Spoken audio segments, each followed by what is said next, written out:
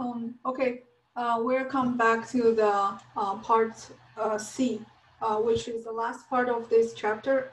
I know part B, understanding accounts receivable is a lot of work, but once you get it, it's actually really simple. It's just at most 2 to 3 journal entries, right? But the nitty bits, bolts, and it's needed practice. So, and then with that being said, I wanted to tell you accounting is actually a language, right? And then if you want to speak the language fluently, what do? You practice.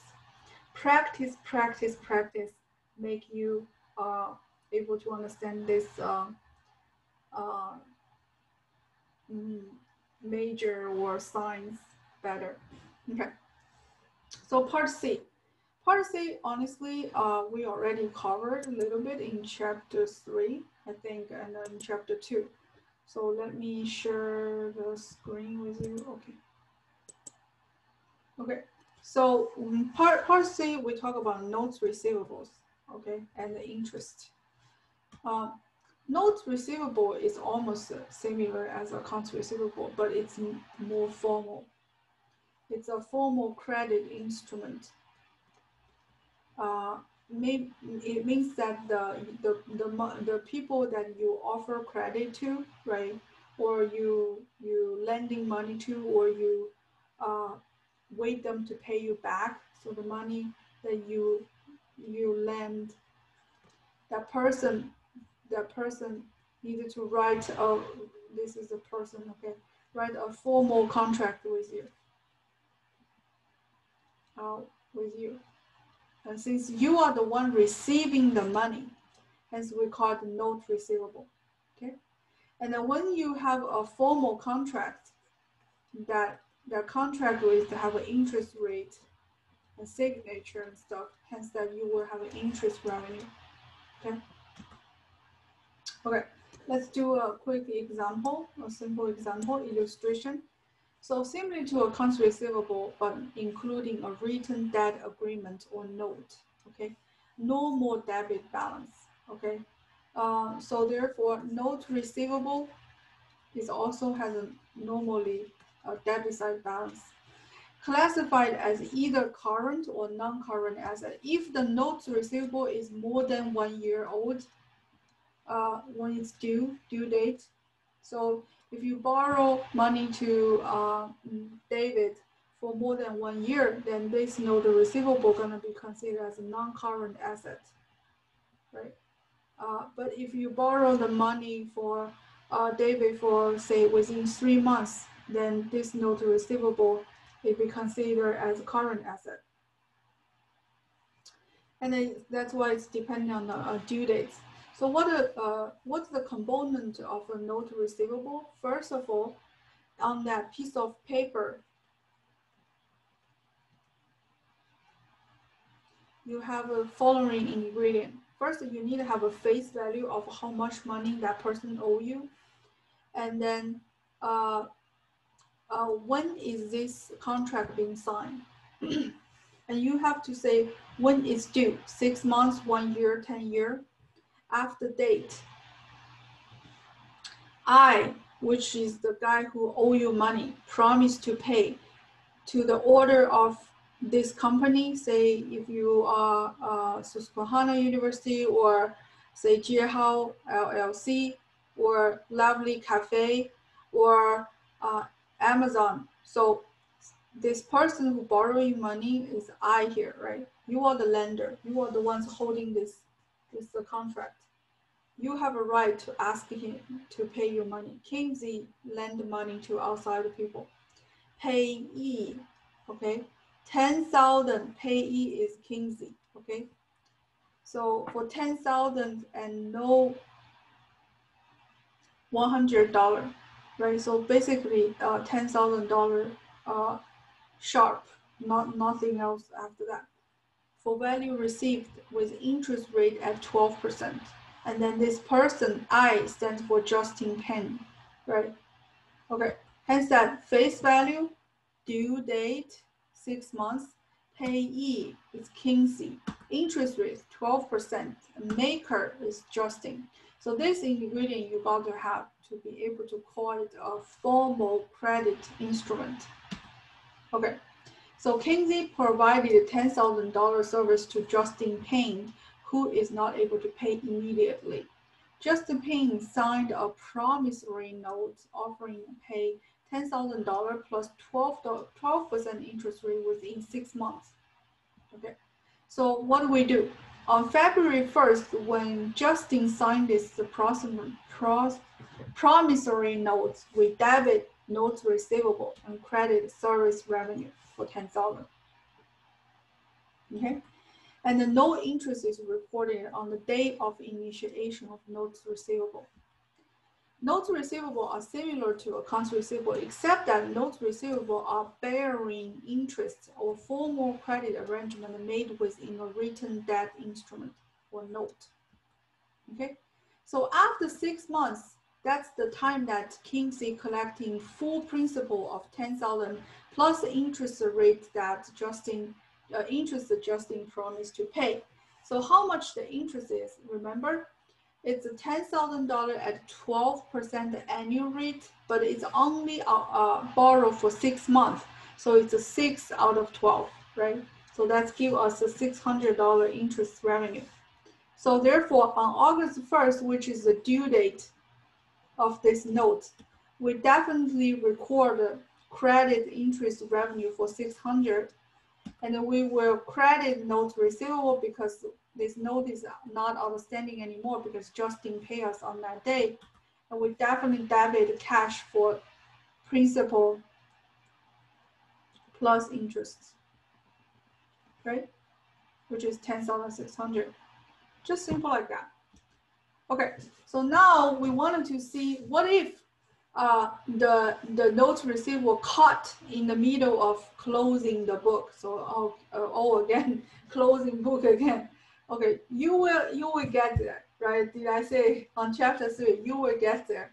There you go. This is another place that you need to draw the line for closing entry, not closing, adjusting entry. I'm sorry, adjusting entry on the year end. Okay, so what if a 6 month note was accepted on November 1st and due on May 1st, right? So there you go, you get caught in the middle. You need to close the book, you need adjusting stuff on December 31st. So therefore, by December 31st, you only had 2 months of interest revenue for $200. How did I get there? There you go. And then the rest of the 4 months is actually going to another accounting period, right? So therefore, in December 2021, we debit interest receivable because we are not gonna get paid until here. No cash, no money, no cash received until May 1st, 2022, right? Hence that by December 31st, 2021, we understand that we have interest revenue for $200, but we know we did not receive it. Hence that we're creating an account called interest receivable, right? Receivable has all kinds of receivable, accounts receivable, interest receivable, tax receivable, notes receivable. So now you can happily debit the interest receivable. And how did we calculate that 200 until the 10,000 multiple 12% is 2 months? Why is 2 months? November 1st to December 1st, December 1st to January 1st, which is 2 months, right? Okay, on May 1st, 2021, the maturity date, Kinsey collecting note of 10,000 and the $600 of interest in total. So what do? We, of course, will recognize the 400, right? The 4 months from January 1st to May 1st, the 4 months of the interest revenue. And also, we're gonna reduce the interest revenue. The interest revenue, the 200 already recognized that revenue last year, right? But the receivable, we need to reduce it because we're gonna collect in cash now. At the same time, we're gonna collect the principal of 10,000. right? We're gonna crediting interest receivable and crediting interest revenue for that 400, crediting the receivable that was creating last year, because we are getting paid every penny of the interest, which is 600. Therefore, we reduce receivable by crediting, and also we reduce notes receivable by crediting the principal amount. Okay, so let's see. A company accepts a note receivable for $5,000 on September 1st that matures in 10 months and has an interest rate of 6%. I want to tell you, as long as it's an interest rate of 6%, we assume it's annual interest rate. What amount of interest revenue will the company report in 2021 and 2022? So September 1st to December 31st is how many months? 12 minus 9 plus 1 is 4 months, right? And then from so 2022, this is 2021. This is 2021. From January 1st, 2022 to another 6 months is gonna be July 1st, 2022 is this 6 months, right? Okay, so so for interest revenue, we will record it in 2021. We will record 4 months of interest revenue by using the $5,000 multiple 6% dividing 12, which is each month how much interest it is, and multiple 4, right? Which gives us $1,100. And then in 2022, we will record, it says 10 months, we will record the leftover 10 months in total, so there's a 6 months of interest to go, right? So 5,000 multiple 6% dividing 12 multiple 6 is equals 150, right? Because, right? So therefore, we choose A. Okay. Calculating key ratio investors use to monitor companies' effectiveness managing receivables. In other words, if the receivables is outstanding too long, outstanding receivable, meaning that customer have not paid yet, have not paid the company yet. In other words, a lot of assets that's supposed to become a cash is not transferred yet. Is not collected yet. The risk is that we might lose it, right? We might incur too many bad debts because the more you waited the customer to pay you, or the customer waited to pay you, the less likely you get paid. Hence that whether you can convert the accounts receivable into cash, it tells a lot about the management ability, the company's effectiveness and production effectiveness, right? So therefore, the faster the accounts receivable become cash, the better, right? You don't want a lot of people owe you too much money for too long, because the longer it is, the less likely you're gonna get collect those cash. Hence, we wanted to use a ratio to analyze this. So we call it, the first one we call the receivable turnover ratio. The receivable turnover ratio shows the number of times during a year the average accounts receivable balance is collected. So turnover rate. The net in the net credit sale refers to credit sales, right? So receivable turnover ratio equals net credit sale. Remember, it's equals to total sales minus the sales allowances, and sales discount, and minus sales returns, right? So how much the net revenue you collected from the customer, you're waiting to collecting from the customer. The amount of net sales obtained from current period's income statements, right? Average accounts receivable equal to the average of accounts receivable reported. Then also remember that the average accounts receivable is the, this is numerator, the denominator is average accounts receivable. How do we get there? We use the beginning accounts receivable plus ending accounts receivable and dividing into get the average of accounts receivable. And we can calculate how quick the receivables are turned over to cash over the year, over 1 year, okay? How fast you are able to collecting your accounts receivable. And then we have another thing called the average collection period. It's the definition is the number of days the average accounts receivable is outstanding.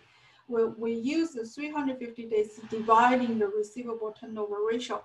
What this means that the how many days that each piece of each $1 or each client that you owe you money, we're holding it outstanding, like how many days you can able to collecting accounts receivable from your client within a year. Of course, the more frequent the business is able to turn over their receivables, the more effective the company is at granting credit and collecting cash, right?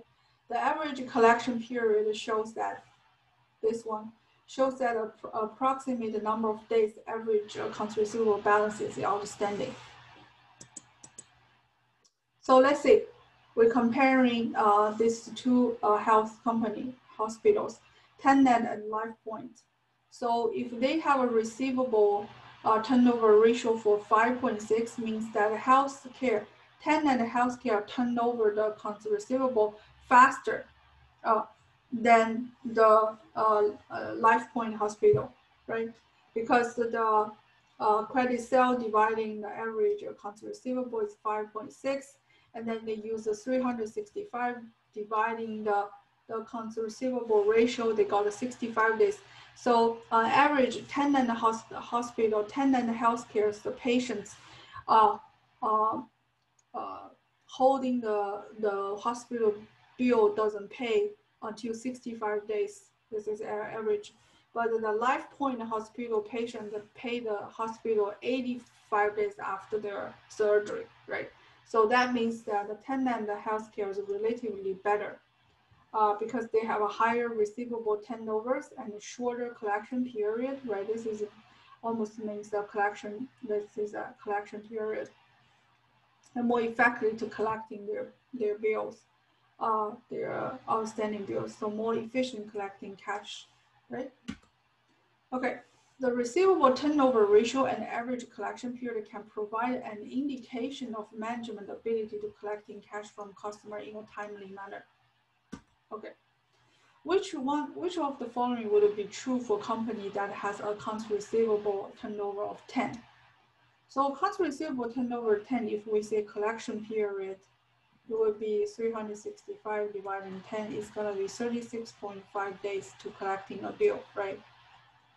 Right. So the company turnover their asset receivable more than once a month. Which would no, it's more than 10 times or equals 10 times, right? They turn over their accounts receivable to cash 10 times a month. And the company would have an average collection period of 36.5 days. That's right, that's what we're collecting here. And a company would be considered as doing an efficient job of collecting receivable if the terms were net 30. No, actually, I don't think net 30 is some certain kind of benchmark to judge whether the company is doing the collection job well. Okay, it's just a term that you are given to your customer. the company would have an average collection 20 days. No, it's actually 36.5 days because collection day, average collection day, there's a formula, is 365 dividing the accounts receivable turnover ratio, which you can get 36.5 days. Okay. Okay, so estimating, so the last one, which is appendix that I just want to quickly introduce you, is to estimating uncollectible accounts using percentage credit sale method instead of percentage of accounts receivable method, right? What we call the allowance method. So basically, when you use a percentage of credit sale method, you are actually using income statement method because you are multiple the percentage of uncollectible on the sales amount instead of percentage of uncollectible rate on the accounts receivable. Because when you multiple accounts receivable, which is a balance sheet account, we call the balance sheet method. When you multiple the percentage uncollectibleness with the sales or the revenue amount, we call it the income statement method. Okay. And adjusting allowance for uncollectible accounts for current year credit sales that we do not expect to pay. So the methodology is exactly saying we are debiting the bad debt expense immediately when we have a credit sale and we credit the allowance account. It's just the percentage is multiple the sales instead of accounts receivable. Okay, so then there's a comparison, the balance sheet method and the income statement method. Balance sheet method means that the percentage of receivable, multiple accounts receivable, and the income statement is the percentage of a credit sale, which is the revenue, right? So let's say estimation uncollectible accounts, 20% of accounts receivable at the end of 2022 will not be collected. So let's say the accounts receivable at the end of the 2022 is 30 million, hence that we get a number of 6 million will be uncollectible, right? And adjusting allowance count from 2 million to existing balance, 2 million existing balance to 6, then that means we will only debit 4 million on the bad debt expense and credit the uncollectible for uncollectible accounts. Allowance for uncollectible accounts for 4 million.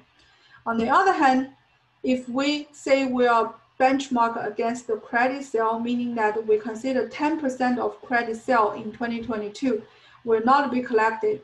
And if we made a credit sale for 8 million, that means 10% of 80 million will be 8 million of bad debt. And we will ignore the 2 million existing balance on the allowance account and adding 8 million directly. So we will not need to back out, say, okay, 6 million in total minus 2 is 4. There's no such calculation here saying 8 million minus 2 is 6. There's no such calculation. What directly recognize 10% of every penny of the credit sale, the revenue amount is recorded as bad debt expenses. Okay. So that's 8 million. So on the income statement, as you can see, the revenue is 18 million and the bad debt expenses only hit 4% because we use a percentage of receivable method. So we have a net income of 76. And on the balance sheet of percentage of a receivable method is that we have allowances of 6%, which is 2 plus 4. Which is, I think, 20% of 30, right? But on based on the percentage of credit sales side, we have a revenue of 80, and we multiple 10%. We believe 10% of every sale, every penny of the sale, we are not collectible. Hence, that we record the bad debt expense of 8 million, and therefore our net income is only 72. Okay. And the allowance account, accounts receivable account is, we had already previous unadjusted balance was 2 plus 8, we got 10 million of allowances. Hence, our net accounts receivable is 20. Okay, let's see the concept check. On December 31st, before adjusting entry, the company reported following balances. Accounts receivable of 100,000, allowance for uncollectible accounts is 2,000 on the credit side. The credit sale is 500,000. The company estimated bad debt to be 4% of credit sale, so the adjusting entry will include.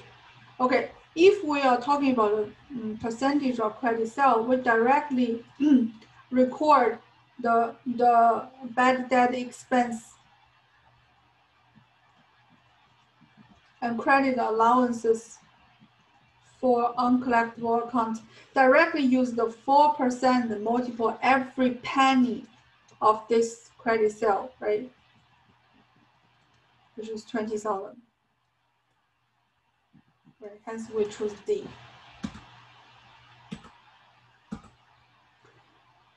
Okay, so we are at the end of our chapter 5. I just wanted to give you a quick review of what happened. First of all, we needed to understanding what is net sales or net revenue, right? And we know there is a trade discount, which is to reduce the sales price. And there are also sales return and sales allowances and sales discount. And all these three is kind of reduction of revenue or sales account. Hence the net sale is equals sales minus all these three ingredient, right? Minus the sales discount and minus sales allowances minus the sales return. That's the first part. Second part, we talk about how to record uncollectible accounts receivable. We use allowance method, right? And which we call it the balance sheet method. So in other words, we in the year 1 that generating accounts receivable revenue, we already estimate percentage of uncollectableness based on accounts receivable balance. So then we were debiting bad debt expense and crediting allowance of uncollectible account. Okay, so when we in the year 2, when there's the actually the customer did not pay, failed to pay, we only record a debit allowance. We write off the account. We call it write off by allowance of uncollectible account and credit accounts receivable. And at the end of year 2, we re-estimating this journal again. Okay, so this is second part. And the second part, actually, we kind of talk a little bit about aging, and which is just one way of estimating the bad debt expense, right? So it's pretty straightforward once you get a hand of it. So we talk about the aging method. We find a different bucket for different category or a group of the accounts receivable, and then the older the accounts receivable is, the lower likelihood for collection, right? So that's aging is just a method to estimate bad debt expense. And then we compared direct write-off versus allowance method. And remember, allowance method is approved by GAAP, and direct write-off is not a good idea, right? The third component we talk about is actually note receivable, which is interest bearing. Interest bearing means that that piece of paper, not only you lending money to other people, you are charging them interest. And then we understand how to record interest receivable and credit interest revenue when there's December 31st, which this is chapter 3 content we train again, we reiterate it again. And the last thing is we wanted to calculate the accounts receivable turnover ratio to understand, to be able to compare different firms, how efficiently they collecting their outstanding accounts receivable, how fast they turning accounts receivable into cash. That's it. That's actually the simplification, the bone of this chapter.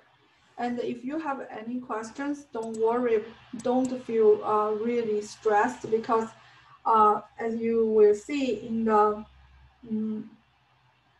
classroom, we will have a lot of the exercise, and that way you can